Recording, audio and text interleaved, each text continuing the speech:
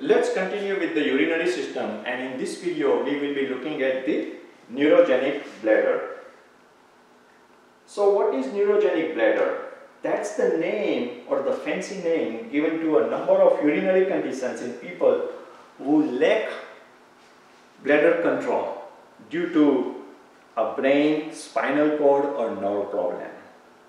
Millions of Americans have neurogenic bladder. This nerve damage can be the result of diseases such as multiple sclerosis, Parkinson's disease or diabetes. It can also be caused by infection of the brain or spinal cord, heavy metal poisoning, stroke, spinal cord injury or major pelvic surgery. People who are born with problems of the spinal cord such as spina bifida may also have this type of bladder problem. So the nerves in the body that controls the bladder, how to store, how to empty, when to empty, and the problems associated with that. This can be related to the nerves giving signals to the bladder. So you can have a variety of scenarios and situations, like you may end up having overactive bladder, the bladder is overacting, or you may have a incontinence, so there is a leakage. You may have underactive bladder, right? Or you may have obstructive bladder in which the flow of the urine is blocked. So let me show you the slide that will make more sense. So the brain and the spinal cord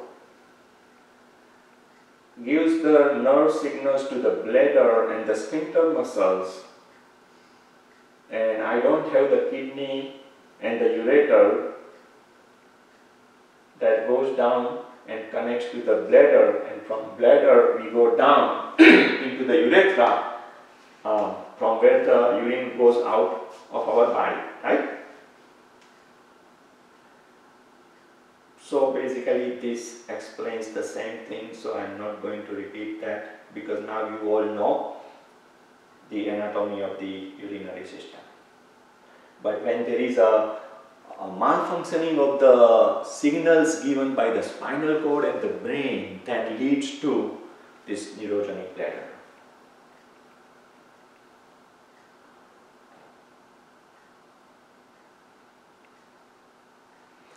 And because the signals determines when to contract, when to squeeze and things like that, and that's how in a healthy normal human being the process works. But if there is a malfunction, then it causes overactive, underactive, you name it. Ultimately the sphincters open up when the bladder contracts. So just to refresh and recall, as I noticed in the previous slide, there wasn't any kidney or ureter, so I have this one for you. We have kidneys left and right, we have ureters left and right, gender specific details out there, ovary, urethra, and our bladder is right there. Now, everything is same except for the gender specifics. Kidney, ureters, the bladder is out there. Here you have prostate, testicles are out there, and the urethra. Seeing is believing. When we talk about any disorder, if you get in your head what things are where and how it works, the entire system, it stays in your brain, and then you can better grasp and understand what disorder and diseases we are talking, why these things are happening. Again, this explains the whole process that I have already explained to you, so I am not going to go into the same details again. So let's just talk about overactive or underactive bladder. So people with multiple sclerosis, stroke, herpes are more likely to have both kinds of symptoms, overactive or underactive. Symptoms may differ from person to person, of course, and people may have overactive and underactive. They can get repeated urinary tract infections. So that's one of the leading contributors that may lead to this disorder. And of course, the incontinence is out there. Medically speaking, when we say frequency in overactive bladder is defined as more than 8 times in 24 hours, is labeled as frequent urination. So the urinary retention or obstruction with the underactive bladder is another aspect. Neurogenic bladder involves the nerve system and the bladder, right? So there are two things. We are talking about neurogenic bladder. So the bladder and the nerves. Those are the two things. So what doctors do, they try to pay attention to both these aspects. And of course, they start with physical exam, medical history. They recommend to keep a diary, like a bladder diary, that you put down all the details, how frequently you go and things like that. The Pap test is a pad that changes the color to determine the signs and symptoms and to correlate. Other tests include the urine culture, the bladder scan as appropriate, as needed, to see how you store and release the urine. Various tools, imaging tools are out there. So this can be a serious condition, but if watched carefully and treated properly, then it's not as bad as you may think. And the fact remains that it impacts the quality of your life. So specific treatments for the neurogenic bladder will be decided by your doctor depending upon your age, your overall health and the medical history, the cause of the nerve damage that doesn't signal properly, or you may have what type of symptoms you have, the severity of the symptoms, how tolerant you are when it comes to administering a variety of drugs or the medications, procedures or therapies that may help. So the treatment for overactive bladder would be the lifestyle change. There are few techniques that doctors would work with you to help you out. Delayed voiding.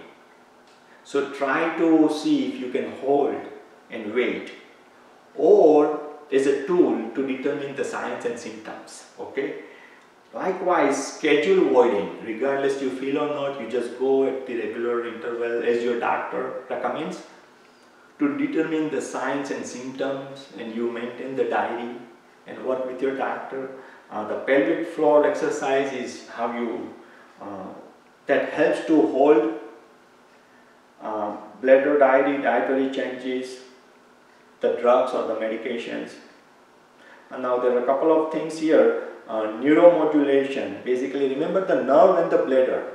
So nerve signals are not in alignment with the way it should be, and there are abnormalities that causes this neurogenic bladder. So couple of options are out there. Either they tie a wire close to the sacral nerves, or a needle is inserted into the tibial nerve. Basically, these are the procedures done to align the nerve signals, put it simply. So I got a slide for you, and that is what it covers, both scenarios. And the end result is to see that if the nerve signals are properly tied and connected to remedy the situation. So in underactive, what we reviewed was related to overactive, but even in the underactive bladder also, more or less the treatment is same depending upon monitoring, maintaining the details, schedule voiding or double voiding, or maintaining the dietary changes.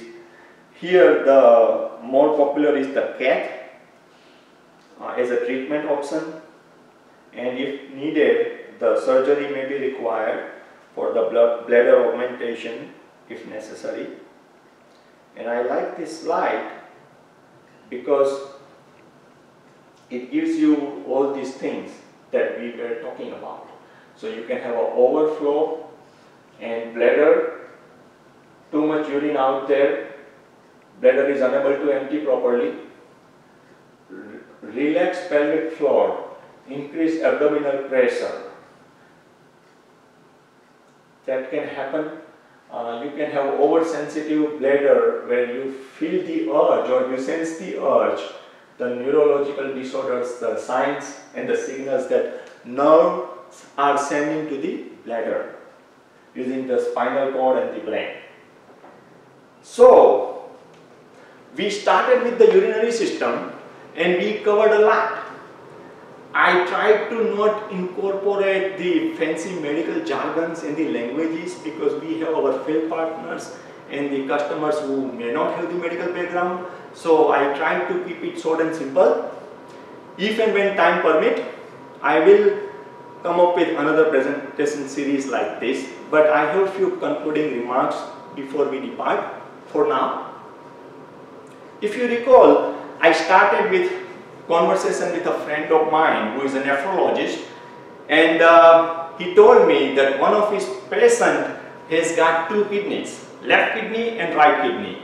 In the left kidney of his patient there is nothing right, and in the right kidney of his patient there is nothing left. Now you go through all these videos and you will see what it means. Okay. Another thing I would add here is I have my Asit Thanki YouTube channel. So if you subscribe, you get 100 bucks. If you give me thumbs up, you get 200 bucks. And if you put a positive, nice remarks, comments, you get 500 bucks. Now you may be thinking, how do I make sure that I get paid 100, 200 or 500 bucks, right? Well, it's simple. You give me your social, you give me your date of birth and your checking account number. Okay, email me your first and last name, all the details, and I will make sure that you get credit through your bank account. Electronically it will be transferred. Okay. So I am here in Chicago, and this time of the year we get freezing rain and snow and all that. Typical Chicago is even otherwise known as windy city. Wherever you are, be careful driving and take some extra time, and I hope to see you all soon. Take care. Bye bye.